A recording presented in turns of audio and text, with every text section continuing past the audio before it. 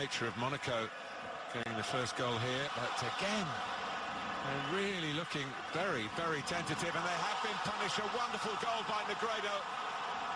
That is absolutely sublime. But you have to say it was coming. Well, they started the game really well, and Nuno was saying before the game they're going to come and try and win the game and not sit back, and they started this game as they did last week and scored that early goal, and Monaco, so much work to do. But what a finish from Negredo. Terrible, giving the ball away so cheap. But this is just a shocking pass, and you think, yeah, he might try a shot on here, but that is audacious, and goalkeeper no chance. What a finish. Well, he had his moments in his time with Manchester City, and it then rather petered out after a very impressive beginning. Martial. Powerful young man, and it's not the worst ball at all. It's tempted the goalkeeper out. Reggie tried to turn.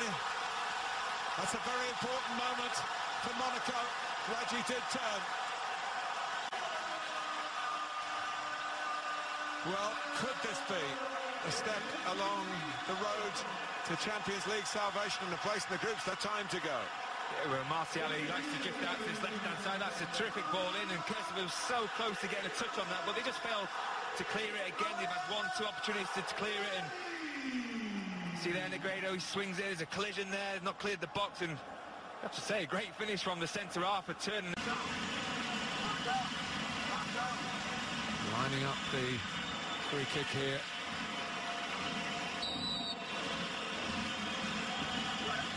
Oh, and it could have gone all the way through, and it's ended up in the back of the net. They've got the first one back. This effect. Valencia.